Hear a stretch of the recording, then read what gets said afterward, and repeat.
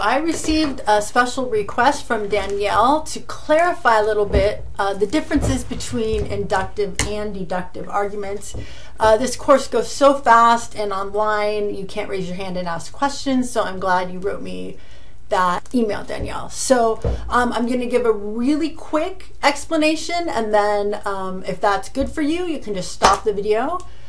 But if you need a little more, I'll go on a bit more. So inductive versus deductive arguments, what is the difference? Okay, so here's a bit of terminology just so you know what I'm talking about. The word valid means the correct formula is being used. Just like a mathematical formula, the correct formula is being used. So I gave you 4 examples of that: modus ponens, modus tollens, hypothetical syllogism, and disjunctive syllogism. That's only 4. There's a bunch more that would be valid, but those are the 4 most famous ones. So those are like 4 good geometry axioms. You know, if you plug in the right variables, you will get the hypotenuse. So that's what valid means. Sound means you have that correct structure, plus you've got what you're plugging in is the right variables. Statements that are true. Okay. In induction, it's the same principles, similar principles, they just use different words. So strong is a correlate to valid. It just means you're using the correct formula or structure for an inductive argument. So you've got a good structure. Cogent is a correlate of sound. You've got that strong, good structure, plus all the premises are true. Okay, so that's just some basic terminology. Okay, so what's the difference? Okay, well, what they taught you in high school is wrong. Fortunately, I've been asking my students, if you're younger, if you're in your teens or 20s, I guess they're not teaching this in high school anymore. But if you're older, my age, they totally taught you the wrong thing about the difference between induction and deduction. I won't even confuse you by telling you what that wrong thing is. But here's the right thing. Okay, the difference. Deductively valid arguments is this: the conclusion is guaranteed 100% true, has to be true, if the premises are also true. So this is what's, it's kind of insane, it's kind of cool. So just like math, the Pythagorean theorem, if you plug in the right variables to your geometry theorem and you use the right formula, it is, and you do the math right, the basic addition, subtraction, division, it is impossible to get the wrong answer. Impossible to get the wrong answer. Same with deductive logic. If you have the right structure, the right formula, you plug in premises that are true, the conclusion is 100% guaranteed, cannot be false. Whoa, that's pretty cool. Okay, so that's deduction. Induction, on the other hand, is this. If the structure is valid, you use the right formula, and the premises are true, the inputs are true, you will probably have the right answer. It would be a good bet to take it as if the conclusion was true. But it's possible it's false. So inductive arguments are kind of like speculating, like, look, here's all our information.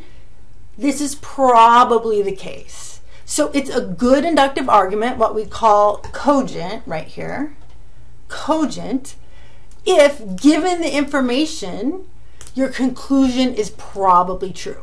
Given the information you have in front of you, that particular person has in front of them, or the institution, governing body, the CDC has right now, given that information, they extrapolate. This is going to happen in the future, or this will probably happen. Given that this sample is this number of people, this is probably what is reflected in the entire population. And it is probable, but not guaranteed. Okay, so that's the difference. That's the definition. If you've got it, you can turn off the video here. If not, I'll give you a little more detail. Okay? All right. More detail. Okay, and here's an example of an inductive argument. Here's one. In most cases, when my textbook teachers, professors, and experts say something is true, it is. So you're in biology class, you read something in your textbook, it's probably true because it's in your textbook and your teachers assigned it. Okay, so this is a generalization. Your teachers know what they're talking about. Experts know what they're talking about. Okay, so my chemistry textbooks, teachers and professors and experts say that the atomic number of hydrogen is 1. All right, so probably you should trust them. They probably know what they're talking about. It's probably true.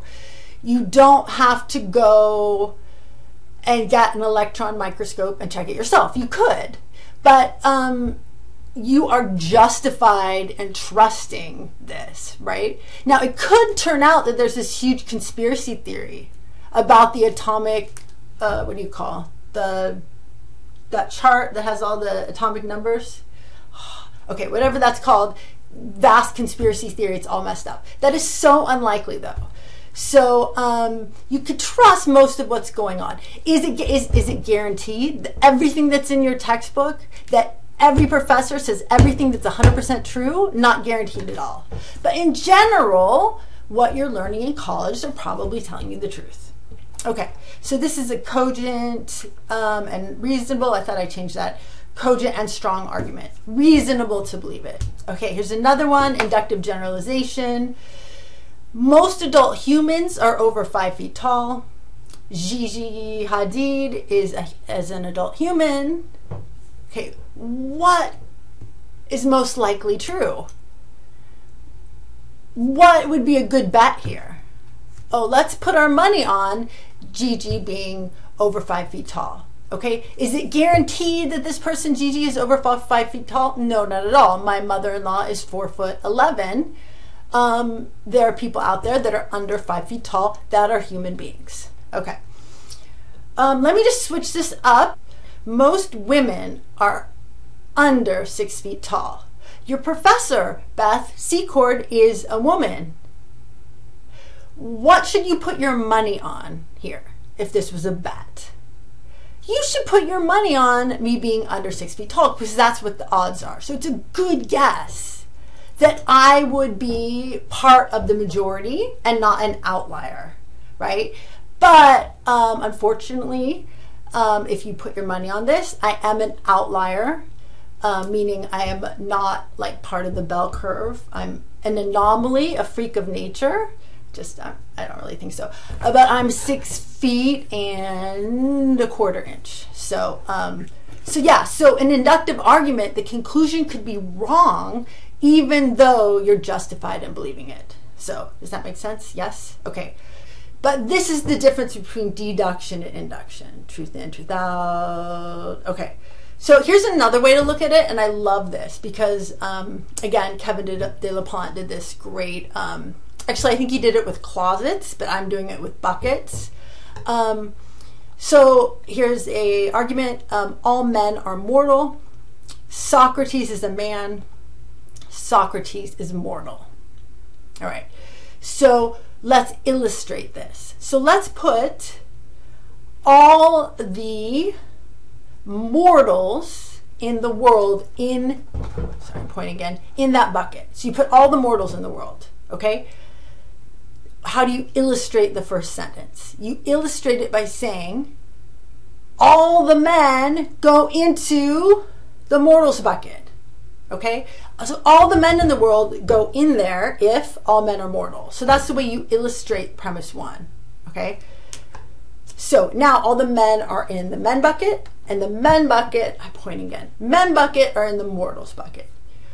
Okay, now, so we've illustrated premise 1. Let's illustrate premise 2. Socrates is a man.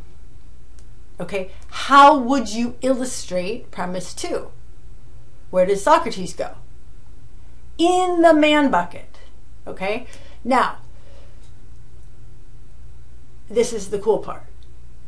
If you have a valid argument structure, you've got true premises, you're going to, well, the conclusion is going to be true, but if it's valid, by illustrating, by drawing premise 1 and drawing premise 2, you don't have to do anything else. You've already drawn premise 3, right? So the conclusion is just restating in different words what you've already said. The conclusion is just contained, it's already contained in here. You're not adding anything new. There's no new information. You're just saying, I said this, all men are mortals, Socrates is a man. And let me just tell you in other words what I just said. Socrates is mortal. So no new information. So you look, this is how you check to see if it's a valid argument. Have I already drawn? Do I need to move anything around? No. Look, where is Socrates? Socrates is in the mortal bucket. You've already done it, so it's valid. So I think this is such a cool way of seeing how this works. Okay, this is cool too. I don't want to confuse you. Let's look at an invalid argument. Okay, so this is an invalid argument, has a bad form. And this is how we can tell it's bad. Okay, premise 1, all banks are financial institutions. Wells Fargo is a bank. Wells Fargo is a financial institution, therefore Wells Fargo is a bank. Okay, so here's the big bucket. What goes in the big bucket? Every single financial institution goes in that big bucket. How do we draw premise 1? Well, it says banks. All banks are financial institutions, every single one. So let's put a bank bucket. All the banks go in there. All right, now premise 2, Wells Fargo is a financial institution. How do you draw that? Where do you put Wells Fargo? Well, here's the problem. It doesn't say. It doesn't say whether it goes up here or, I'm pointing again. Okay, it doesn't say whether it goes up here or in here. And that's the problem. You have not illustrated the conclusion, Wells Fargo is a bank, by drawing premise 1 and premise 2, by illustrating premise 1 and premise 2. You have not already said that Wells Fargo is a bank. People will be left wondering, is it a financial institution that is a bank, or is it a financial institution that's not a bank? And this is tricky because in the back of our heads, well, we know it's a bank, right? But suppose we use another word like, there's an English bank, Barclays. You're like, I've never heard of Barclays. Okay, Barclays is a financial institution, therefore Barclays is a bank. And you're left wondering, is Barclays a bank that's a financial institution, or is it a financial institution that's a non-bank? That's why this is invalid. Okay, so the difference between inductive and deductive arguments is, let's go back.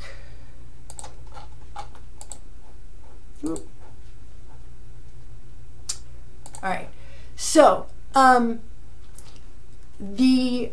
inductive arguments, the conclusion has extra information. It goes beyond the premises. It's making guesses about the future, or it's generalizing about the general population, or you've surveyed 50 CSN students and you're using that data to extrapolate about all CSN students. That's inductive. It's going beyond the information you have. Okay. Deductive arguments does not go beyond. It just restates what you've already said. Okay, I hope that helped. Danielle, thank you for answering that question. And please, any of you, if you think something's unclear, just send me an email and let me know, because that's very helpful feedback. All right, have a great, hot summer June day. Bye.